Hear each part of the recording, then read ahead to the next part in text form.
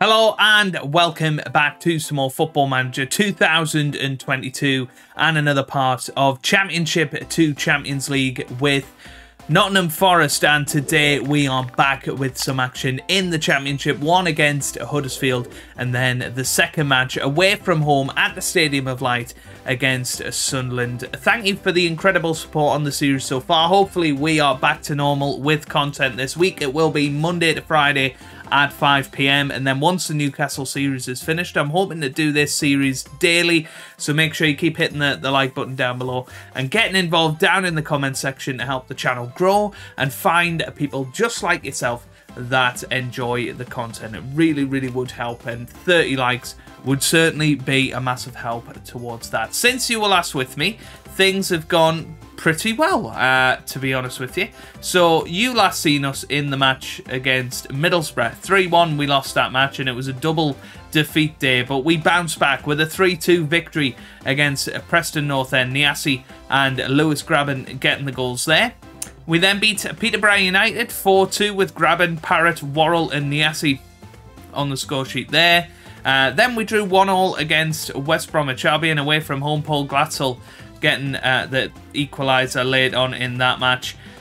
And then a very disappointing performance against Barnsley. We were 2-0 up by half-time with GRABBAN and Troy Parrott putting us ahead. But then, unfortunately, Barnsley came back in that second half and managed to come back and win 3-2. But most recently, we bounced back to some really good form against Birmingham City with Ryan Yates, Lewis GRABBAN, Troy Parrott and Joe Worrell all on the score sheet as we came out 5-1 winners against Birmingham City. That all means that we are currently in 4th position in the Sky Bet Championship. 11 wins in our first 18 games. We're on 36 points, 3 points clear of a 7th placed Ipswich Town, and just a point shy of Norwich City, who are in the automatic promotion spots. Brentford looking very strong at the moment. Cardiff City, unfortunately for them, still haven't got a permanent manager yet. They're still down in 21st place in the Championship. We have Lewis GRABBAN, who is the top goal scorer in the division at the moment. 17 goals from 18 appearances for him. He's doing a fantastic job. Top assists is Gareth Bale, but unfortunately he has picked up an injury. He's got a twisted ankle, so he's going to be out for 3 to 6 weeks. Should be back just before Christmas, hopefully. So, a quick little look at squad performances with that in mind. Top goal scorer is, of course, Lewis GRABBAN, but then the next best is Billy Sharp with 7. So, although Lewis GRABBAN is doing a fantastic job, you know, we need more players to be contributing to the goals. Billy Sharp with 7. Joe Worrell has got 6 and Scott McKenna 5. So, other than Billy Sharp, the next best player that's not a defender on corners is Troy Parrott with 4 from 5 starts. Top assists is Gareth Bale with 10. 5 for Oliver Norwood and 4 for Ojeda. And top average rating is Gareth Bale with a 7.51 at the moment. So, let's have a little look at the team for today for our match against Huddersfield. It should be a match that we're looking to win. We've got Bryce Samba starting in goal. We've then got Pinto, Mbiso, Joe Worrell and Greg Taylor in defence, with Ojeda and Harriata in the middle of the park, and Joe Lolly starting behind Lewis GRABBAN, Billy Sharp and Troy Parrott up top. So let's get into the action without any further ado, and hopefully we can grab a few goals today against Huddersfield, get ourselves back into that automatic promotion spot. Huddersfield did beat us the last time that we played them. I believe that was probably towards the back end of last season. But here they come, the players out onto the pitch. As I say before, if you are enjoying it, take that second to hit the like button, or just leave a little comment below. Say hello, let me know how you're doing in your save. I'm really intrigued. Lots of people are doing some really interesting saves this year and really inspiring me to keep going. So do let me know down in the comment section below. But that was a little bit of a stressful start with Huddersfield hitting the bar early on there. Here's Ivo Pinto now. Gets it to Joe Lolly. Now to Joe Worrell. Now to Mbiso. Mbiso forward to Ivo Pinto now. Pinto, what's he going to do? Gets it back to Ojeda. Pinto again. Can he whip it in? Yes, he can. Troy Parrott with the header, and it's 1-0. That is what we are talking about. 5th goal of the season for the Tottenham Hotspur loanee. And he could be a really crucial player, because if him and GRABBAN can grab themselves 20 goals this season, it's unlikely that we're going to finish outside of the playoffs. And I think that's got to be the target this year.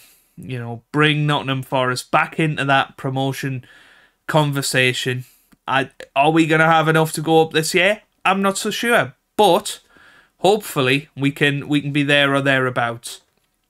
And if we're there or thereabouts on the last day of the season, we jump up into that position in second, because I think Brentford are going to walk the league, to be honest with you. But if we go out there and we manage to finish second, I think we can be absolutely thrilled with that. Here's Moncur on the ball. What can he do with it? It's Mbiso who cuts it out. It's cleared by Samba now. Here's Sarr. Gets it forward to Clark. Clark on the ball. Gets it in, and wow, Jordan Rhodes. I mean, that's a player I haven't seen knocking about for a long, long time. Let's have a look at him. 32 years old now. Used to be an absolute beast in Football Manager, but actually hasn't scored more than 10 goals in a season since 2015-16, which is crazy. Okay, he did it last year for Huddersfield, 11 in 35, but hasn't scored a goal yet this year. No doubt that's going to change now we've clicked on him. We know how Football Manager works. You know that it's against the rules to click on a player, especially if you want to stay ahead in a match, that is. But Jordan Rhodes surely will score against us at some point today. But no, decent first half from us. That was a good goal from Troy Parrott. Good little movement. Decent defence so far. 60 minutes gone.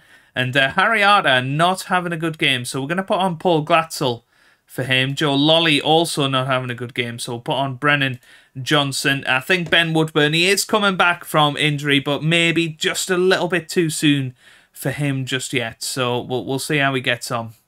But here is Sarr. Sarr on the ball. Gets it to Moncur. Now to Daly, to Moncur again. Rhodes gets it to Clark. It's great tackle, but there you go. Oh, how did he miss that? Maybe now I'm seeing why he hasn't scored a single goal this season. That was an open goal, and he still couldn't score. Unbelievable. Right, Niasse, he's going to come on. Billy Sharp is going to come off because he has really declined over the last few weeks. He did score a hat-trick earlier in the season, and that's sort of carrying him to looking like he's doing a great job. I don't think he's going to be getting the Championship Golden Boot this year, and I don't know whether we're just not using him correctly, but yeah, just can't get the best out of him, unfortunately. Taylor's picked up a knock, and I don't think, no, we don't have any other substitutions. That's a little bit of an oversight on my part. So we could end up down with 10 men at some point. That's a good ball over the top, and it's Moncur, and that is going to be a penalty, Jeff. That is going to be a penalty. And is it going to be Jordan Rhodes that steps up? It is. And there it is, the customary goal for clicking on the player. Jordan Rhodes scores his first goal of the season from the penalty Jeff spot. And there it is, 1-1 now. And it's going to be Greg Taylor with this long throw. Niasse's saying it's a very good header, but not quite in the back of the net. Now it's going to be Ojeda with this free kick. Long highlights from here, usually ending goals. However, it didn't happen there. It didn't happen there. We're going to encourage the boys. We've only got a couple of minutes of added time, and unfortunately for us, we have not won this match. 1-1 against Huddersfield. I think that should have really been a match that we were banking on the 3 points. We've got Sunderland coming up. They're down to 17th now. And goodness me, look at their goal difference. I don't know what's happened to them in recent matches, but something's gone wrong somewhere. Let's have a little look. Oh my goodness. A 6-1 and a 5-0 recently, and a 4-2 in the most recent match. So possibly they're going down the Swanee a little bit. So we'll see how we get on against the Mackhams, shall we? Well, a couple of changes for this match against Sunderland away from home. Scott McKenna comes back into defence. Guyton Bong is going to be playing at left-back. Ben Woodburn and Ryan Yates have come into the midfield. And we've changed Billy Sharp to a poacher because apparently that is his best role. So hopefully we will now see the goals flow. That is the plan anyway. By the way, let me know down in the comment section any audio notices. I am using my new Elgato Wave 3 for this recording, and yeah, I'm having a few problems with it at the moment. So any sort of advice down below or feedback would be great about what it sounds like, that sort of thing. Because sometimes, you know, I can, well, have I just worked out how to break Football Manager with Billy Sharp? Because we've had 1 minute 30 in this match and already he's scored. It was Burge forward, header by Troy Parrott. Billy Sharp grabbed it and straight away has scored an absolute beauty. And it's 1-0, 8th goal of the season for him. If he can get in on this action that Troy Parrott and Lewis GRABBAN are on, you know, this could be unbelievable. But Worrell boots it forward. There goes GRABBAN, but it is cleared by the defender. But Ivo Pinto's got it now. Pinto running down this right-hand side, loses it though. And now he has James Collins, our former Cardiff City player. He has Sirkin now, gets it into the middle, header away by Bong. And that is pretty much the end of highlight, you would say. Winchester now on the ball. Is he going to whip it in this time? Maybe he does. He has Evans. Evans now to Sirkin, into the middle. Greenwood with the header over the bar. Whew, that was lucky. But yeah, you know, there's only so much I can listen to my own audio and be a perfectionist about it. But please let me know. And is it an improvement over the old audio, or do you not tell the difference? Because that would be wonderful as well. It's going to be a free kick from Troy Parrott. He shoots a... What a goal that is! From Troy Parrott. 6th goal of the season for him. And that was an absolute beauty. From the D, that he just whipped it round the wall. And that was right into the top right corner there. And not a chance for Burge to save that. And that was quite unbelievable. Woodburn's got it back. Gets it back to Samba now. McKenna forward. Billy Sharp was there. Couldn't do anything with it though. Sandler. Now Van der Huygen. Now to Worrell. Worrell, what's he going to do with it? Boots it forward. And that's going to be a chase from Troy Parrott. He's not going to quite reach it. But it is cleared again from Sunderland. Straight to Worrell. Here's McKenna now. McKenna to Ivo Pinto. Pinto on the ball. Can he whip it in? Pinto does whip it in. Troy Parrott, there it is. That's his 2nd of the game. 3-0 within 30 minutes. And this is exactly the sort of performance that I want to see. That was brilliant from Troy Parrott. Ivo Pinto there with the run down the right-hand side. He whips it in. Troy Parrott with his noggin. That's in the back of the net. And it's 3-0 to Nottingham Forest. And that is what we are talking about. And that is why it was so important to get those 3 points against Huddersfield, because sometimes we are blowing teams off the park. We need to be able to grind out those victories when it's looking against the odds. And here's Billy Sharp again. Well, we've broken Football Manager. We've worked out how to use Billy Sharp. And apparently it's as a poacher. And yet he still scores from outside of the box there. That was ridiculous. It was a good ball through from Parrott. And then Sharp with the shot. So 2 goals and 2 assists for Troy Parrott so far. That is a very, very, very strong performance. He has only been given the credit for 1 assist so far, which is a bit of a shame, I think, because he was definitely involved in the other one. But there you go, 4-0 by the 35-minute mark, and that is just unbelievable. Lewis GRABBAN has suffered a bruised ankle, bless his cotton socks, so we might need to bring him off. Here he is now. Sharp. Greenwood. Greenwood to Winchester. Greenwood again. Winchester. Boots it forward. Here's Embleton now. Embleton with a shot, and Sunderland are back in it third goal of the season. And the reason I say they're back in it is because that goal has come just before half-time, and that can really reinvigorate them going into the second half. So I think we have to say you might be winning, but don't get complacent, basically. And I am going to take Lewis GRABBAN off. We are going to put Niasse on. Here's Bong with the long throw. Parrott's there. Oh, how's that not gone in? Here's Evo Pinto. Nope, end of highlight. So Ben Woodburn, again, not having the best of games. Joe Lolly into the middle. Worrell with the header. Parrott's there, but can't steer it into the back of the net. And Sunderland somehow are hanging on here to us only scoring 4 goals at the moment. So Ianu is going to come on now. Was tempted to put on Paul Glatzel, but we'll give him an extra match off.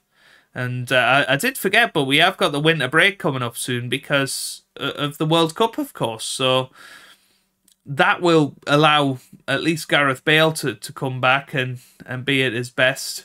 Jermaine Defoe's out injured as well, so we get our backup striker back. It's, you know, things should hopefully, fingers crossed, fall into place quite nicely throughout the winter break, and we'll be back ready and raring to go just after Christmas, which I'm really looking forward to.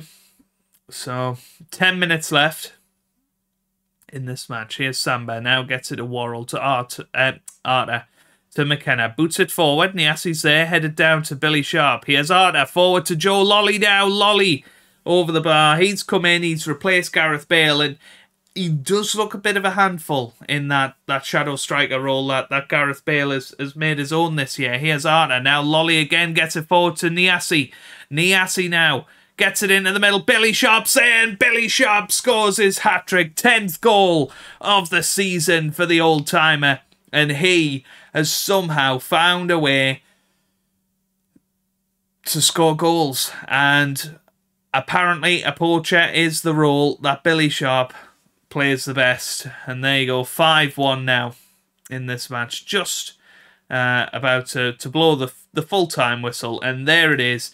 Sunderland 1, Nottingham Forest 5. We contribute to Sunderland's woes defensively, and they now officially have the second worst goal difference in the division. Millwall still very much the worst, unfortunately for them. They've just been stuffed 4-0 by West Bromwich Albion. Cardiff City have dropped back in to the relegation zone. 2 injury time goals have put them down there. Lewis GRABBAN out for a couple of days. Billy Sharp played 8 consecutive matches without scoring, then somehow scored that hat-trick and put in a man of the match performance. Absolutely brilliant from him. So, going to be a little bit of a break now. I think we'll come back for the FA Cup match. I won't do QPR because I can't remember your name, but somebody in the comments section, I keep playing QPR on camera and absolutely stuffing them, and I know that they are your beloved, so we won't come back for QPR, but we will come back for that FA Cup match, and we'll bookend it with the Blackburn Rovers game on the other side. So I've got quite a few matches to play. We've got the 2022 World Cup in between that as well, so we'll see how that goes in the next episode, but hopefully you've enjoyed it. I've thoroughly enjoyed this episode. Hopefully you have too. Give it a big thumbs up if you did. Subscribe for more Football Manager content. And I hope you guys are having a wonderful day. Thanks for watching and goodbye.